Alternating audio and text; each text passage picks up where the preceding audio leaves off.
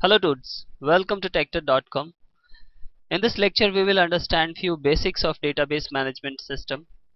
So we will go through few basic terms like entity, entity type and entity set. So let's try to understand it with an example first.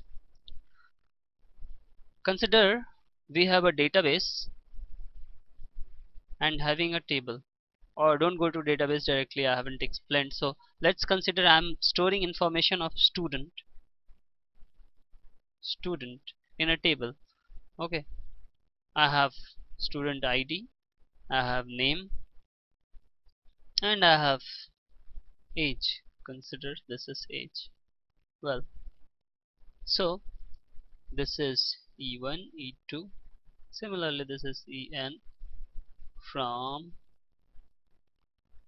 Sham 14, 12, John 13. Well, so this is a database of student. So if you consider each record in this database table, each record, so this is some information about a person, a student, Shyam. The Shyam has its own existence or identity in the universe of discourse, right? So something like this, or the object which has its own existence, independent existence in the real world, is called entity.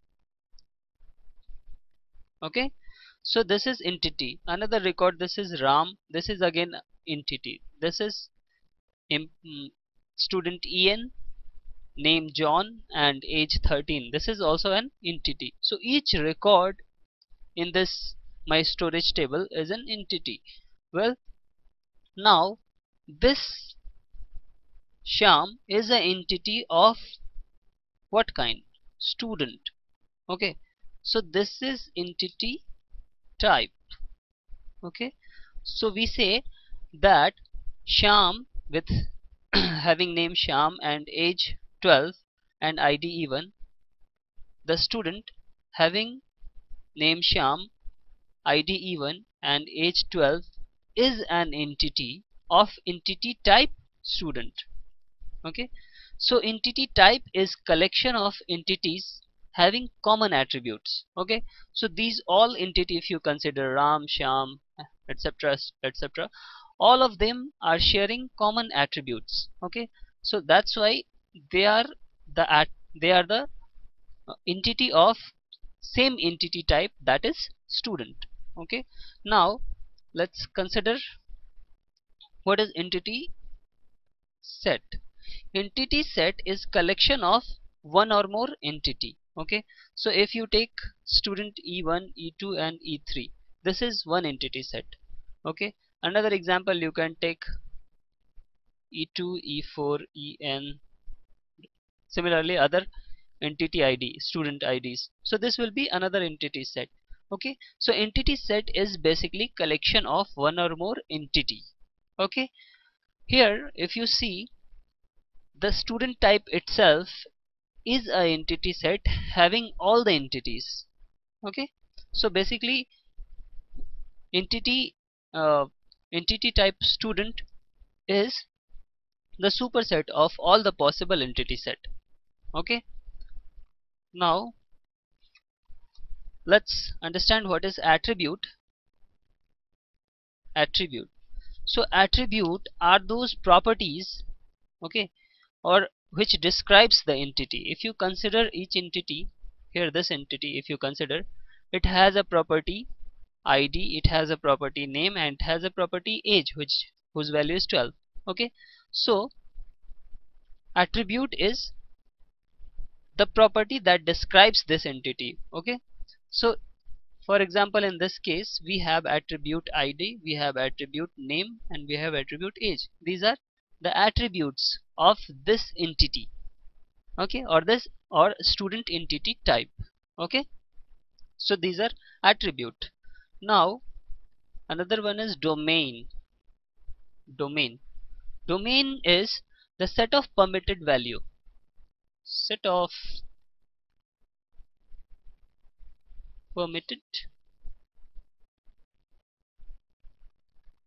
value. Okay, domain is set of permitted value for an attribute. Okay, so this is domain. If you consider this age here, if you see, if you have a constraint like you want to put age should be greater than 5, and for this particular institution you want to allow senior citizen to study also, so in that case the age will be less than 100. Well, so the student will have age greater than 5, less than 100. Well, so the set of permitted value is 62 or greater than 5 and less than 100. So this is the domain of age. Similarly, whenever we design a database, while defining or creating table, we define attribute also, and there we identify or define or declare the type with each attribute of a table. Okay, for example, we declare we declare integer as a type, where the only value is integer allowed for this particular attribute. Okay, so this is domain. Well, we will revise everything now.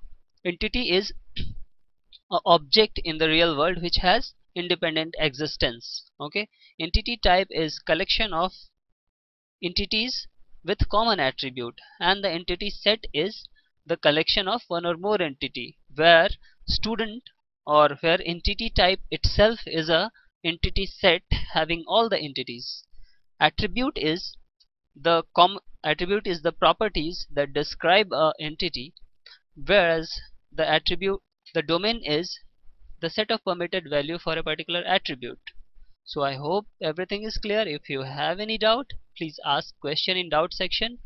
We will be replying as soon as possible. So see you in the next lecture. Thanks for watching.